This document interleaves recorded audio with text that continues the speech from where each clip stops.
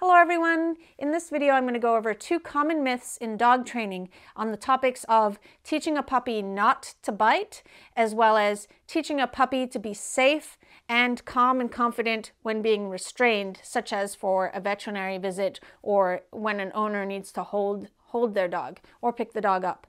So the first one, teaching a puppy not to bite, I have to first say that there are many different ways of training dogs, and in this video I'm just talking about the fact that there are different ways that work. So when I first got into dog training, I learned Ian Dunbar's method, and I love Ian Dunbar. I think he did amazing. He's changed the world of dog training for the better, and his technique of teaching a puppy not to bite works because I've used it and it works really well. However, I do use a different method because for some clients I feel like they don't succeed as well, my own clients, with the process of teaching a puppy to bite you and then bite you softer and softer until they bite you no more. That's very, very basically said. So you're teaching the puppy bite inhibition, but also teaching the puppy not to bite. So that technique works. I'm not saying that it doesn't, and I'm not saying that it's a lesser technique. I love Ian Dunbar. What I am saying is there is another method that is functional, and I'm going to talk about it very briefly. But so this video is not being negative about other techniques. It's about saying there are options, and I'm going to talk about why I train no biting using this other method. Firstly, I would say there's some breeds like Huskies, and maybe German Shepherds. I don't want to be labeling breeds, but there's some breeds or puppies with a specific personality where they're very mouthy. And so what can happen if you let the puppy practice or rehearse a behavior, even if they don't get any reinforcement history from it, there's still a memory that's created between seeing a hand and biting it. So there's a rehearsal history where the puppy has rehearsed the behaviors. So for me, I like to make it so that there's errorless learning, where there's no rehearsal history of the puppy mouthing your hands and feet. So you're going to do that by using management and prevention. If you know when your puppy's going to bite you, you prevent those situations from occurring while you train the puppy that the stimulus of your hands moving or touching them means some other behavior besides biting. So you can do that in small approximations and arranging the antecedents so that you're setting the puppy up for success. So they're learning what behaviors you do want them to do rather than them rehearsing them and then learning not to. So in terms of teaching bite inhibition, I really suggest training your puppy every day using a variety of different value reinforcers. So low value kibble, and if your puppy's really excited about food, then slowly integrating different levels of reinforcement, like high value food like freshly cooked steak or something like that. And the way that you're going to teach your puppy to have a soft mouth is by feeding them treats during training when they're first very calm but also very excited. So they're learning that even though they're very excited about playing with a toy, when they go to put their mouth on you, they can take the treat softly. So that's how I train it with human interactions, but also by letting the puppy interact and play with appropriate dogs, not puppies and adult dogs that play rough, but puppies and adult dogs that are going to tell the puppy that they're being hurt by the puppy if the puppy bites hard, but also by interacting softly and calmly and playing appropriately, so that puppy's really learning how to interact with other dogs with their mouth without biting them super hard. So that's my technique that I use for working on teaching puppies to not bite your hands, and also bite inhibition. So if they were to bite, they're going to bite super soft. So I do have a terrier, Mr. Tug, and he has bitten me. I have to admit that he had terrible back pain, and as I was going down feeling his back to see where it hurt, he turned around and bit my hand, but There was no mark on my hand. It didn't even hurt. So that's what we're looking for in dogs. We want dogs that tell us when they're feeling bad by growling, and if they were to suddenly feel extreme pain, that if they go to bite, it's, you know, an inhibited bite, and then what you have there is a dog that communicates and a safe dog when they're scared or in pain. Another really important thing is, of course, building a trusting relationship with your dog and exposing them, you know, socialization and all that stuff also helps. So what I'm going to do is I'm going to put a video of how to train your dog not to bite your hands at the end of this video, so you can watch the tutorial. I just want to reiterate that this video is not saying that one method is better than the other. What I am saying is that there are different ways of training this. For example, when I've gone to help other trainers and they've learned Ian Dunbar's bite inhibition protocol, they're very scared to try something new because they think that if they don't follow the protocol exactly, step by step, that they're going to have a dog that if you slam their tail in a car door, they're going to turn around and take your leg off. So that's why I'm making this video, is that they're different ways of training things, and you can achieve the same result. The only reason that I train this other way is that I've found with my own private clients and helping other people and my own dogs that to really get reliably the dog not biting the hand or offering biting the hand when they're excited, by using errorless learning, where they're never rehearsing or rehearsing the biting the hands less, that really speeds up the process and makes the dog less likely to have practice rehearsing the behavior.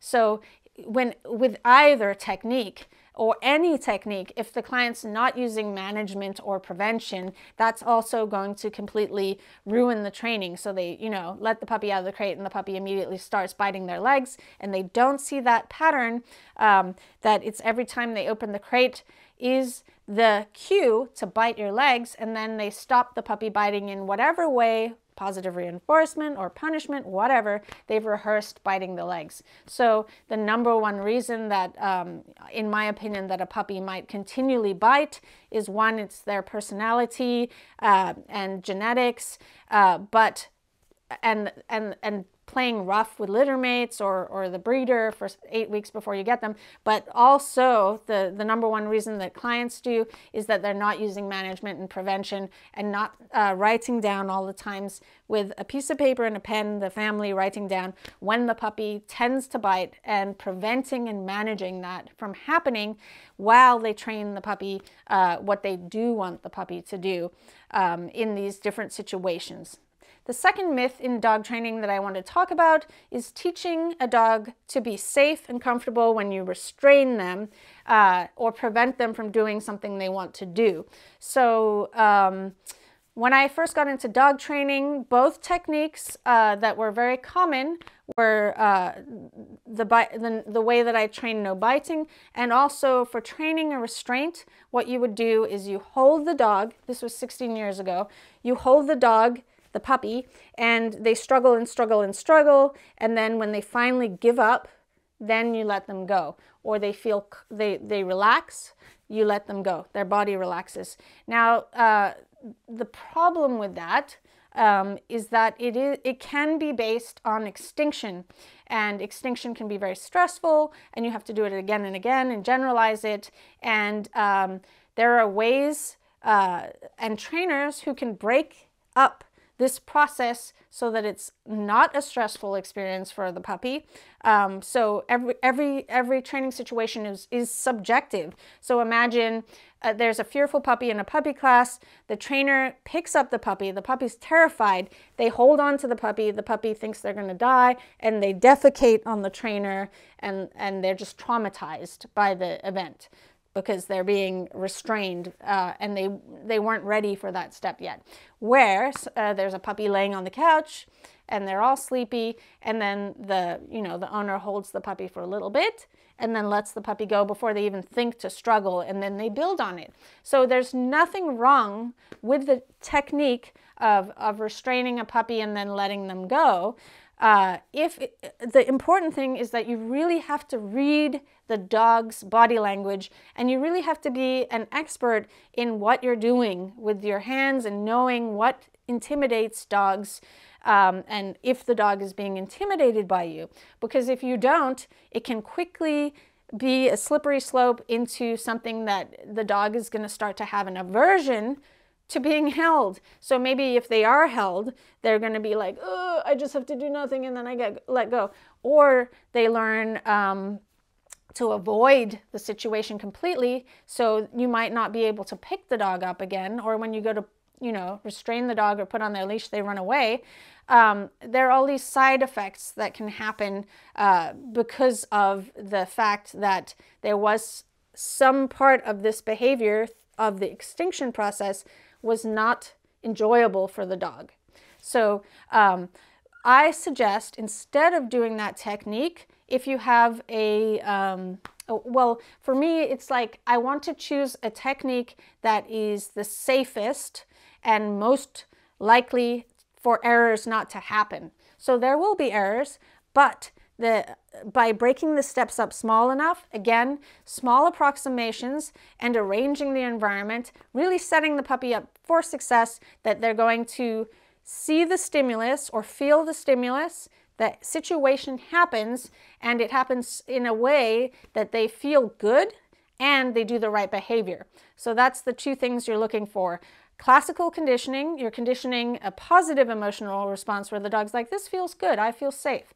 And you're also teaching them what to do. Oh, we're being restrained, I need to be still and relax. So the same with any technique you use. If you're going to suddenly begin training in a situation where your dog is very aroused and excited, you're not going to have the success as training the puppy or dog when they're comfortable and in a non-distracting environment where the food is reinforcing to them, and you're going to break the steps up small enough. So I'm going to attach the video of how I train this technique at the end of this video. So I'll have the two tutorials, the one on how to teach your puppy not to bite, and then the restraint. And these are so important for puppies. So to begin with, to teach a restraint where the puppy is, you know, for someone who has no experience in dog training, no experience in reading a dog, having the puppy go between your legs and just putting your hands on the puppy's chest. That's a wonderful first start to teaching a restraint. Of course, if your puppy's sleeping next to you and they're enjoying handling, you can pet your puppy. But if there's food around, you're really going to condition the handling and the no biting exercises and the restraint using positive reinforcement. So it's very obvious when you're using the food, if your puppy's like, I don't want to do that, because they start to struggle, and you can just let them go and then work in small approximations of reinforcing that behavior, of really wanting to be restrained, and then start to add distractions that are exciting in a way that the dog can deal with it. So again, I want to reiterate that this video is about pointing out that there are different ways of training, and that I'm not saying that one method is better than the other. I'm simply saying why I specifically choose this method than the more commonly used method done by dog trainers. And for me, what I found is that it can go well, or it can go really badly. So for example, a dog could learn to be very confident and comfortable being held, or that example of the puppy class where the dog defecates themselves and has like a really traumatic experience. Or perhaps it's the first time that they've practiced aggression. So you hold the puppy and the puppy doesn't give up. And you have a puppy with that sort of personality, and they start to become very, very aggressive and start biting your arms like aggressively, and then what you're having to do is work on aggression issues now using extinction, which for a new owner, I really don't think they should be doing that as the first things that they do with their puppy. I think that by going step by step, and if the puppy has this personality, that they address that in small steps rather than jumping right into making the puppy as aggressive and fearful as they've ever been in their life, and then trying to use extinction to work on that. Restraint training. In this tutorial, I'm going to show you how I do a puppy restraint. Now, it's very important that you don't do this with an adult dog, especially a dog that's scared or aggressive, because you could go too fast, too quickly, and there is the potential for scaring the dog or making the dog bite you. So it's really important to teach the puppy to be restrained, because as an adult, if the dog has to go to the vet and needs to be restrained for shots or has an injury, and you have to restrain your dog while they're getting medical care, it's really important that the dog finds it calm and relaxing rather than very scary in the moment that he needs to be restrained. So the way that I like to teach this behavior is in small steps, small successful steps, so you're not scaring the puppy anytime along the way. Step 1. Build calm confidence when touched on different parts of the body. First, you're just working on touching your puppy. Yep. And using a calm marker and calm treat delivery. So what do I mean by that? Well, you're bringing the treats to the puppy very slowly, and you want to also start training when the puppy's sleepy and not very excited. Yep. So you touch the puppy. Yep. And then you give the puppy a treat. Awesome. Yep. Good job. Okay. So you want to do it when your puppy's laying down, but also standing up. Because what can happen is if they're standing up and you reach and try to touch your puppy, and they back away, get it. Yep. And you know you're going too far too quickly. Make the game easier if your puppy gets overexcited, mouths your hand, or backs away. Yep. If you have a shy puppy, check out my video, Handling Shyness. And if you have a mouthy puppy, check out my video on how to stop your puppy mouthing and biting. Move on to step 2 once your puppy is comfortable with being touched. Good job. Step 2. Restrain and reinforce. I like to lure the puppy between my legs and then put my hand against the puppy's chest. Mark and feed. This way, if your puppy doesn't like your hand on his chest, he can back up. Once he's successful, you can sit down and restrain your puppy.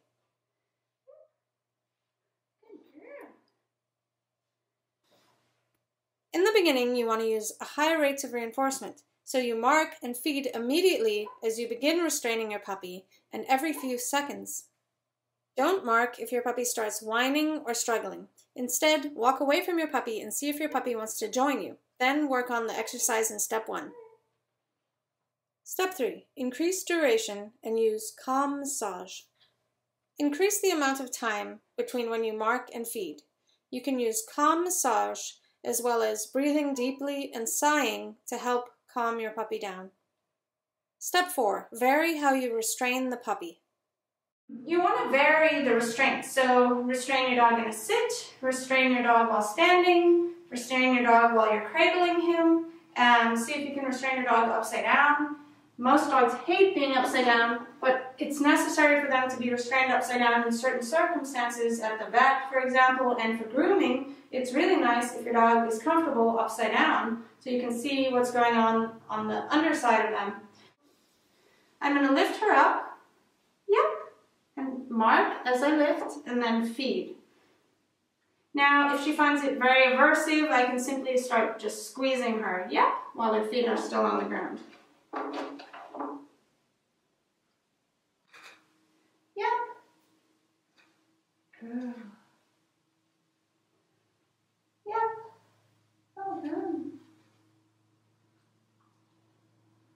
Yep.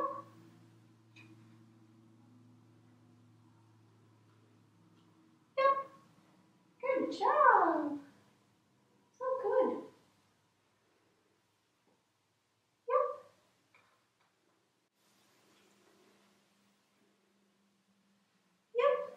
Good job. Yep.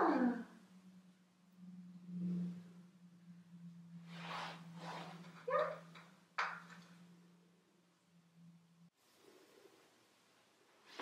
Yep.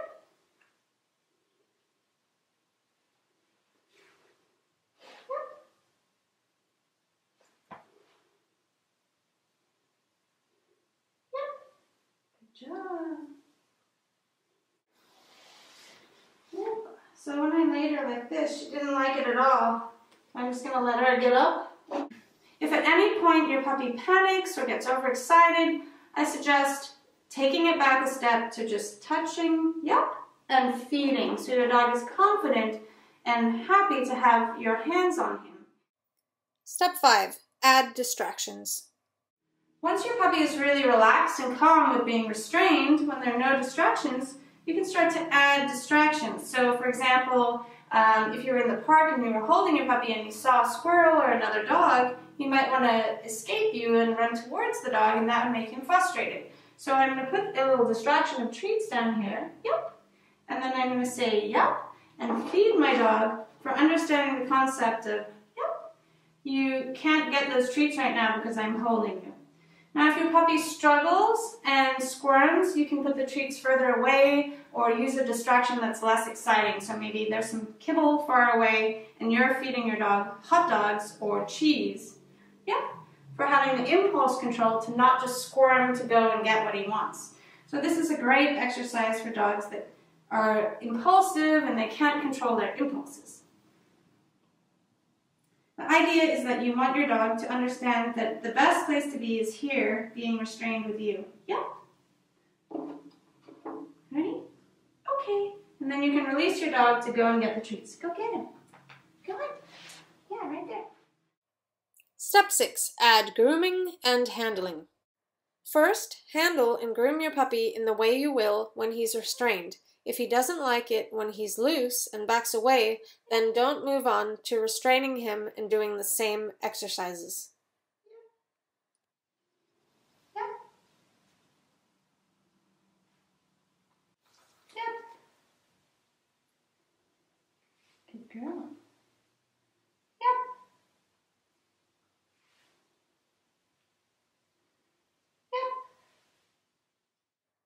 It may take many training sessions to get to this point.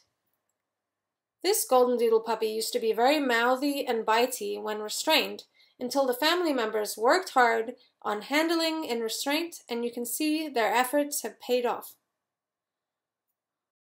Restraint training in a real-time training session. So the other game that I wanted to play with him is the restraint. Most trainers, well, I don't know anymore, but when I started training, everybody did the restraint where you hold the dog like this. This was like 18 years ago, but I still see people doing this. So basically what you do is you hold the dog and then they struggle and struggle, and then what they learn is by stopping struggling and just giving up, that's when you let them go. So that's based on something called extinction, where the dog tries what they usually do, and then when they fail and they try so hard and it never works, then they learn that the only way to get out of the grip is to just give up. So the problem with using extinction is that what can happen is the behavior can get more intense. So if your puppy was whining and barking, they might start screaming. If your puppy was mouthing you, they might start biting you harder and harder before they give up. And then also extinction, it doesn't just fix the problem. The puppy needs, or the adult dog would need to have multiple sessions to generalize. And like any type of behavior, what can happen is the behaviors can come back. So not only is the mouthing and biting part going to come back, but the more intense behaviors could come back too, like the screaming and the biting your arms harder than they thought to do before. So I like to use an errorless learning type approach where you're just reinforcing the puppy for being restrained like this. And we've already worked on this, and he's very comfortable with handling.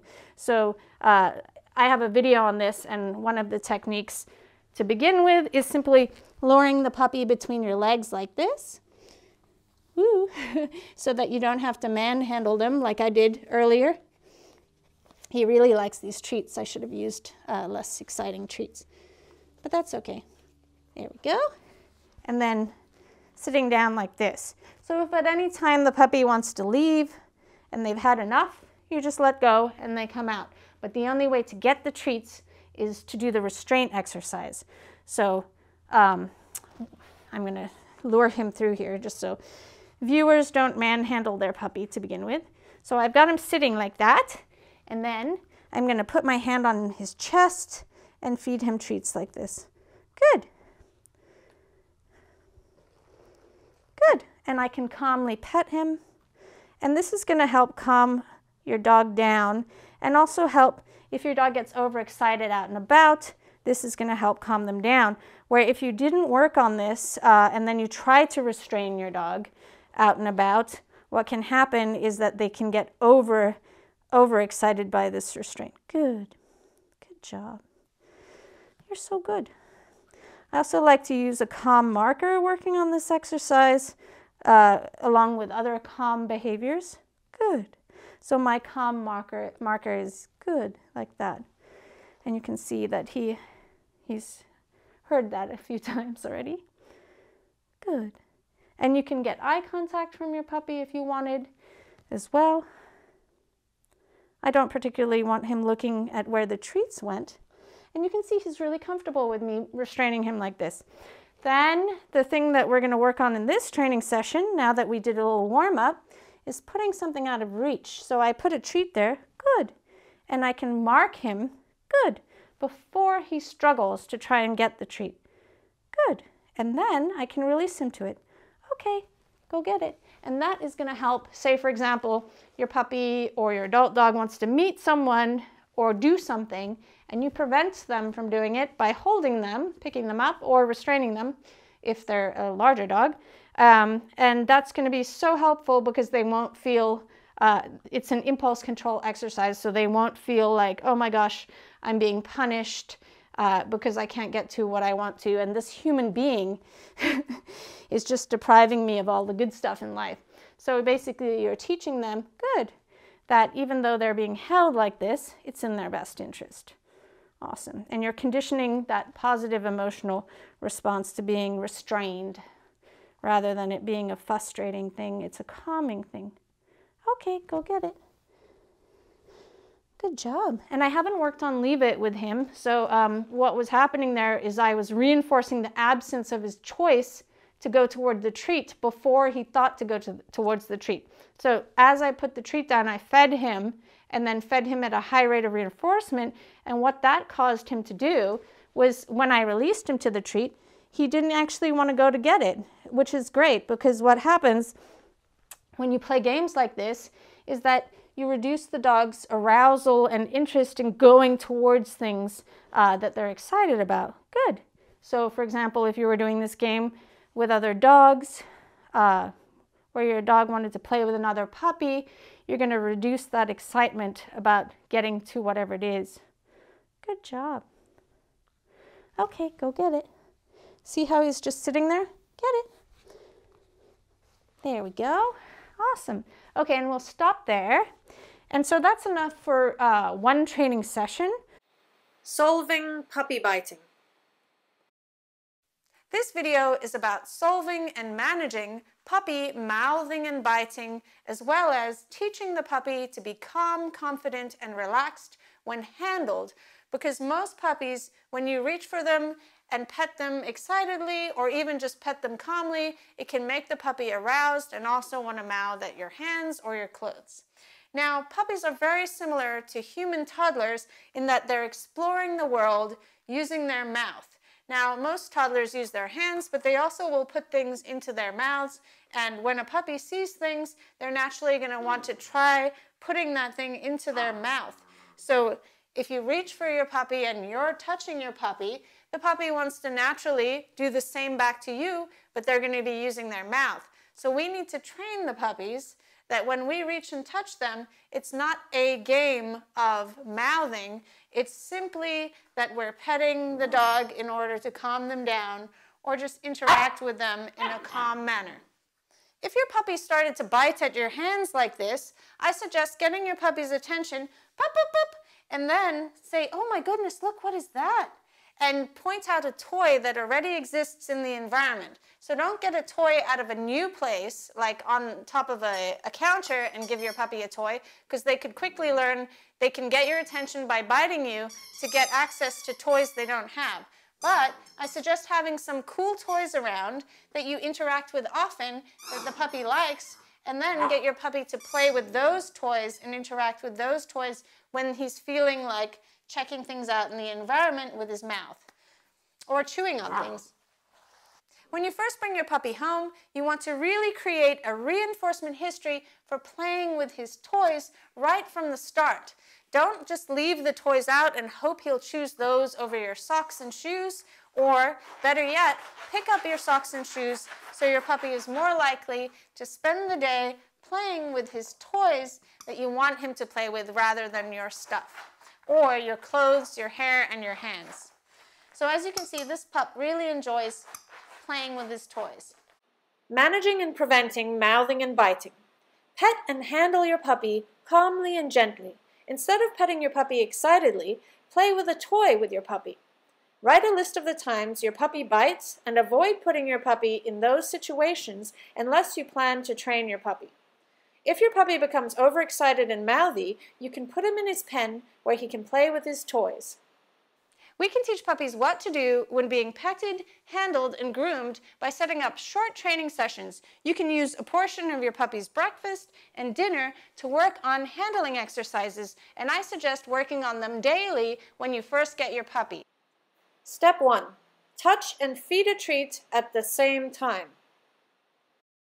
The reason that you want to feed and touch at the same time is that if you have a mouthy puppy and you just reach for your puppy might either lick or bite at your hand as you're reaching for your puppy, or if you have a timid puppy, you reach for your puppy and your puppy might back away, and that's not the first thing you want your puppy to do when you reach for them in a training session. So I suggest starting out every training session by feeding and touching at the same time. So if you're going to be touching your puppy's feet, you touch and feed at the same time, practice touching the top of the head, and you're doing this all calmly so the puppy isn't finding it overwhelming at first. So now I'm touching on the back of his shoulders like this and feeding. And then once you've done that and your puppy is seeming pretty contented to get his treat while you touch him at the same time, you can move on to the next step, which is making the petting the predictor of food. Because at the first step, you're simply teaching him what's going to happen to him while he's not doing anything. And then the second step is teaching him that the actual petting is what predicts that the food is going to come. Step 2. Touch your puppy, say good or click, and then move to feed a treat.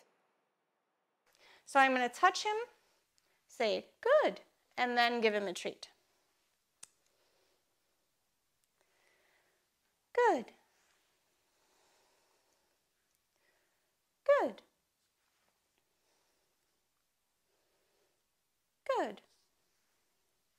Once your puppy is calm and relaxed with you placing your hand on your puppy, you can also practice stroking gestures. It's right there. Good.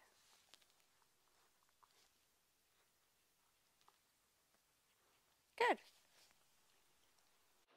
Step 3. Add duration to the handling and teach the puppy to ignore the treats. The third step you might not actually get to in the first few training sessions because it requires a couple of other skills to be taught to the puppy. One, either that the puppy can look away from treats that you're holding, like that, good. Or that your puppy can offer you eye contact or at least look up at you when you make a kissy noise or an attention noise. Good, like that. And I did not know that he would do all that so perfectly. You're so clever. Okay, so after doing step 2 where you reach, mark, good, and then feed, you can start to wait until your puppy offers you eye contact or doesn't look at the treats, because you don't want your puppy to only think that handling is okay if he's looking at food, because when the food becomes out of the picture, then suddenly you might get the mouthing and biting or overexcitement with handling again. Good. So you reach, touch your puppy calmly, and wait for your puppy to stop looking at the food or look up at your eyes. And if that doesn't happen within 2 to 3 seconds, you can make your attention noise or say your puppy's name if that's his cue to look at you. Good. Now, when I make my attention noise and my puppy doesn't look, I make a little blowing noise, like a breathing noise, like that. Good. And then I mark it and then go to feed a treat. You want to make sure when you mark your puppy for calm behaviors like handling that you don't race to get that treat into the picture, because what you can create is a puppy that's getting excited about the treat coming. So you want to mark, pause, and then feed the treat. Step 4. Keep changing the picture. Practice these handling exercises while the puppy is sitting, standing, laying down, as well as while you're standing above the puppy or to the side of the puppy. It's really important that during this training you handle your puppy calmly. However, you should do some training sessions where you simulate what other people might do to your puppy before you can tell the person that that's not an appropriate way to pet a puppy.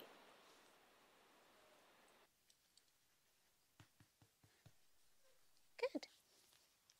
If your puppy opens his mouth, gets excited, leans away, or backs away, go back to step 1, where you touch and feed at the same time. If your puppy is still too excited, then stop training and wait until another time to train when he is calm. Here you can see my puppy ducks when I try to touch him on the head, so I go back to step 1 of touching and feeding at the same time.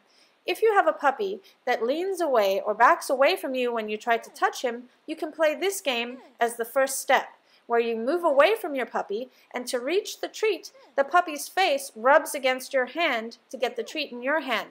So you can hold your hand under his chin as he reaches for the treat, or have your hand above his head. Then you can turn it into a petting gesture and start to pet him before you give him the treat. Good. Solving biting at clothing. Today I'm going to be talking about how to teach your puppy not to mouth or bite at your clothing, accessories, or your hair. Good puppy. What I've already worked on with this pup, I've only had him a few days, is working on a calm settle for food, which he's doing right now, so I can talk to you.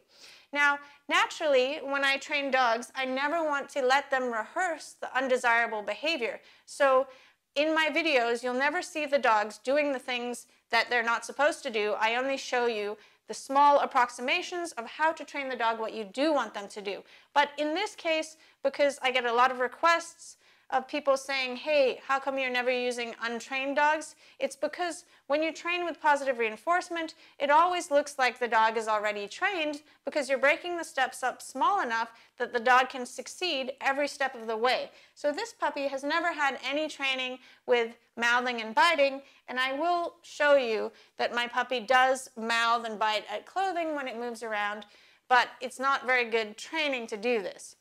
On this rare occasion, I will show the dog rehearsing the undesirable behavior. This is because the behavior of tugging is one I do want for when playing with tug toys in the future. Also, showing this specific undesirable behavior is not stressful for this dog. Seeing what the dog does in a situation before training actually makes the dog more likely to do those behaviors in the future. Instead, a smarter training plan is training in small, easily achievable steps where the dog doesn't even have a thought to do the undesirable behavior again. As you can see, this is a normal puppy. Puppies naturally want to grab at anything that moves fast or is dangling, like a dress or your hair or some jewelry or this dishcloth or a sweater sleeve as you're putting it on. So this is a normal puppy, but you'll see during the training, the puppy is not going to be doing this type of behavior.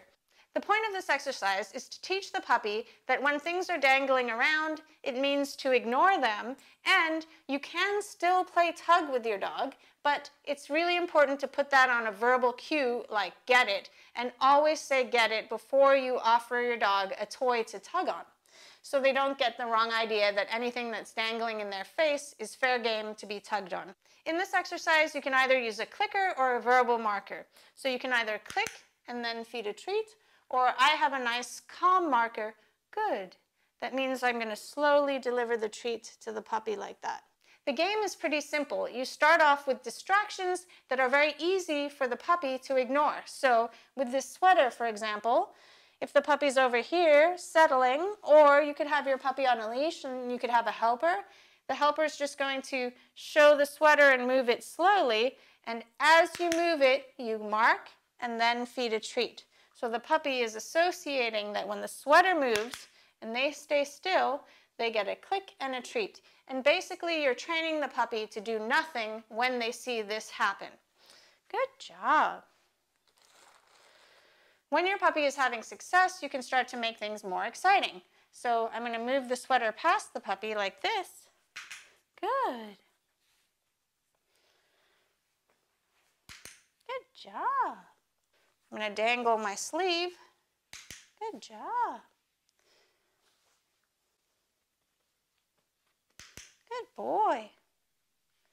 Once your puppy has mastered settling with the distractions, you can now practice when you and your puppy are standing up and moving, which is harder for most puppies, so you'll need to go back to marking the moment the distraction happens at first to set your puppy up for success.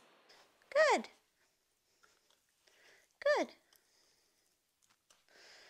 Good. Good. Good job. Good. Good. Good boy. Good job. When your puppy looks calm and can easily ignore the distraction, you can increase how long you make the distraction happen before you mark. You can also increase the difficulty of the distraction. Most puppies find fast, erratic movement harder to resist than slow, predictable movement. Good. Good. If you have a puppy that's extremely excited about grabbing, moving things, you can feed the treat as you move the thing at first. So I'm moving this thing and feeding the puppy like that. Good job. And now I'm going to do the leash first and then mark and feed. Good. Good. Good. Good.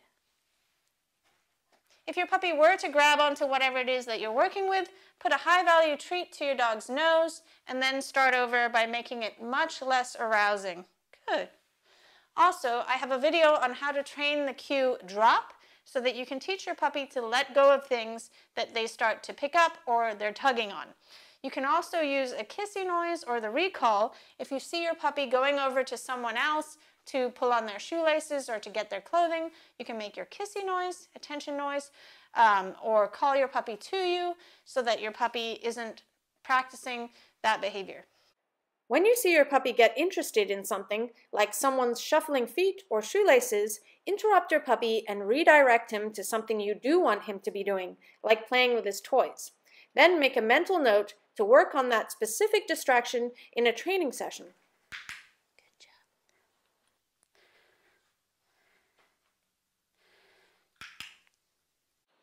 Here's a list of the steps. Step 1, mark as the distraction happens. Step 2, mark after the distraction begins. Step 3, add more time before you mark. Step 4, add difficulty and variety to the training.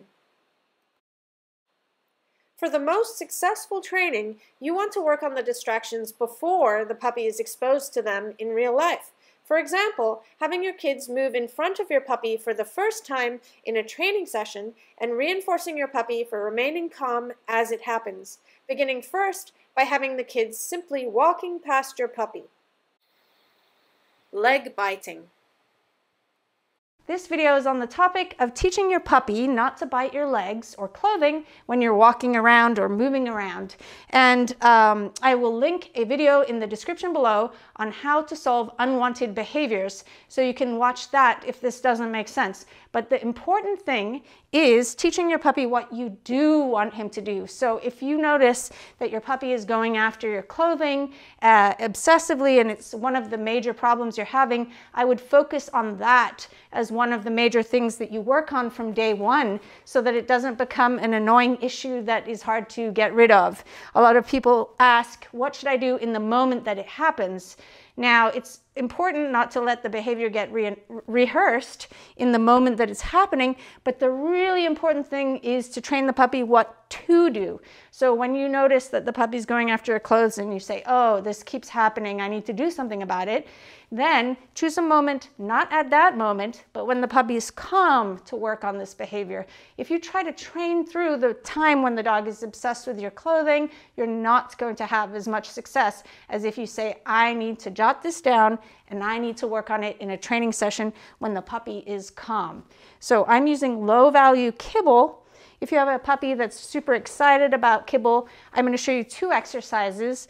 This one is with the puppy laying down in a settle, and I'll link a video in the description below on how to train a settle, but low-value food will work very well for that.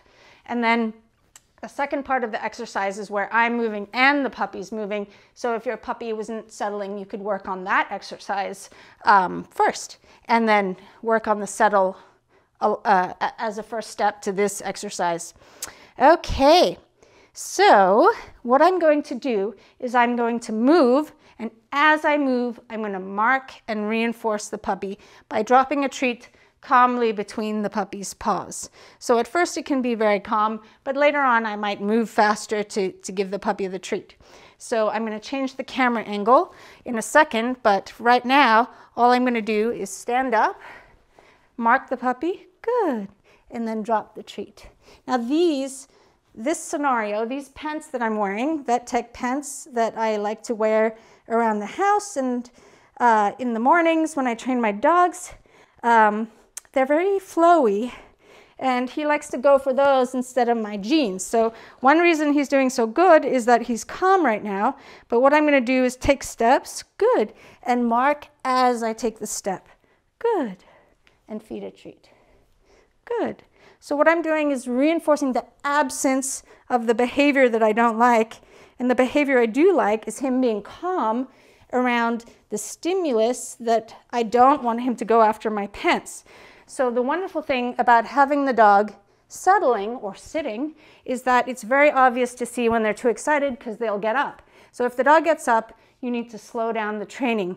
You also don't want to make it more and more exciting. So if he's good with 1 step, then 2 steps and 3 steps, then running around, you want to keep going back to where it's easy for the puppy so you don't mess up and the puppy gets overexcited. Good job. So I'm going to take a couple steps. Good.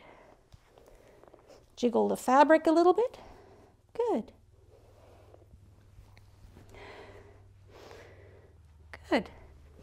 When the puppy's doing really well, you can make the distraction, wait a little bit, then mark and feed the treat. Or do the distraction for longer increments. So you might walk a step and mark as you make the first step, but then you might make a couple more steps before marking and reinforcing. To generalize the behavior, I'm going to use a couple different materials that are more flowy and work on the same exercise with the pup. Now, if he started getting overexcited, I'm just going to end the session and then work on it at another time. So first, this shirt can simulate a dress. Good, because I'm not going to wear a dress in this tutorial. I might get someone else to do that. Good.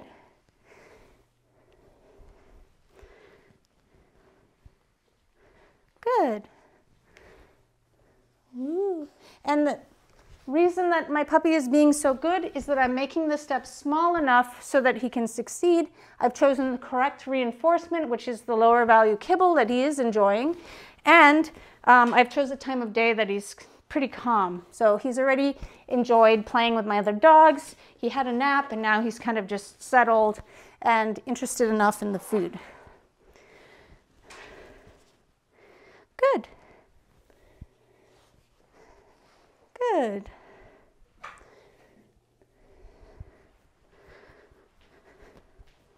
Good. This is enough for one training session, and I'm going to show you the next exercise in a little bit when I have some higher value treats and the puppy's had a little break. But I'm also going to increase criteria right now to show you what to do if the puppy does get up. So you might have a helper that's a little over-enthusiastic. Whoop, and there he gets up. So that was too much. And I'm just going to lure him back into the down position and then go back to making it super easy for him like this. Good job. Awesome. Whoop. Good. Good.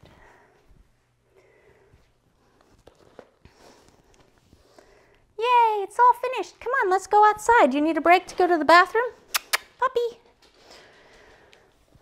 For this exercise, I like to use the clicker because the puppy is going to be moving with me, and I can mark precisely that moment that the puppy's in the position next to my side, and I can mark the puppy for moving with me. So I actually worked on this exercise for a minute or so yesterday. I've had the puppy for 4 days, pop-ups. And so to get the puppy in the position, I'm going to drop a treat behind me, and as the puppy catches up, I'm going to mark before he gets to me at first, and then block him from getting ahead of me by feeding him the treat that he wants. So if your puppy was worried about being blocked like that, it probably means that he doesn't want the treat that you're giving him. Good job. So I'm going to mark him moving with me, and I'm also going to mark him standing at my side. So not only are you working on teaching the puppy to walk at your side, but you're also reinforcing that puppy for not biting your pants as you're moving. So I like to use a coffee table or a chair and work first with the dog on the inside, marking and reinforcing for standing at your side. Take a step forwards, mark and reinforce. If the puppy thinks to lay down, you can put a treat out ahead of him to get him up again. So he's looking for those treats. Good job. Then when the puppy's doing really well, you can increase how long you walk, and you can also start hiding where the treat is so that your puppy isn't just staring up at the treats, but he's walking at your side and seeing your legs moving and you there. And that when he looks at that, he's finding it reinforcing to walk at your side without biting. If you just have the treat there in the picture the whole training session, you know, always, when there's no treat, he's going to start biting your legs again. So it's really important to remove the treat from the picture. So he's already had one training session. That's why I can show you this next step. But the first step in the training session that I already did was just marking and reinforcing him for walking at my side like that. So now I can hide my hand behind my back and get that same behavior. Good boy. He almost thought to bite the edge of the table, didn't you? Okay, so that went really well. Now I can work on it with the leash attached to him because he also likes to bite at his leash. Now I'm going to work on the same exercise, but with the leash attached to the puppy. So I've got the clicker and the leash in my right hand to have the puppy on my left side. And I'm going to throw a treat back here, get it, to lure the puppy back. And then as he catches up with me, I can mark and reinforce and play the same game. So by already doing the game, he's going to be less likely to want to bite on the leash. Good job. And at first it can be very simple like this. And then later on it can be more exaggerated where the leash is moving around more like this. Good, good boy. You can also practice having the puppy follow you where the leash is right in front of his face like that. Because at some point, maybe your puppy will pull and then you'll have to get your puppy back to you. And as you're getting your puppy back to you, the leash is going to be right there in front of his face and he might be a little frustrated because he didn't get to go to say hi to the aggressive dog and he might bite at the leash. So he's just getting used to seeing the leash. I can also practice switching it over to the other side like that. Pop, pop, pop. Good boy, yeah. And I chose, as I said, I chose the correct time of day that he's not too overexcited by the food. Thank you so much for watching. If you'd like to support my work, don't forget to like this video and write a comment, as that's really going to help boost how many people see this information. You can also become a member of channel KikoPup by clicking the join button under any of my YouTube videos or on my YouTube channel, and that will gain you access to one extra video that you can find in the community section of my YouTube channel every month. See you later.